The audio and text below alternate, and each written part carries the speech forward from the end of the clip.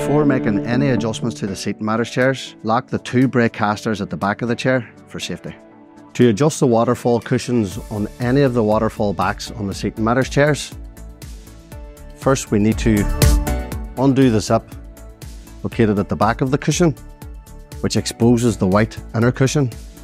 Then we can remove as much fiberfill as is required, or we can insert more fiberfill to replenish the cushion. Once we have done that, we just zip the cushion back up